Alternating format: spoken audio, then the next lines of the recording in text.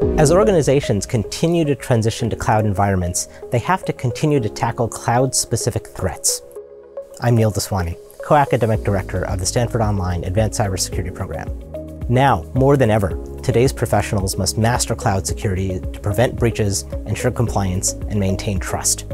Stanford Online's Cloud Security course dives deep into vital topics, including cloud infrastructure security, cloud application security, and identity and access management. As we go through this lecture, there are going to be two types of applications that you might deploy in the cloud. Guided by world-renowned faculty and industry leaders, we bring the topic to life through interviews with experts working in the field and exercises and labs to help you practice how to secure and test the vulnerabilities of cloud environments.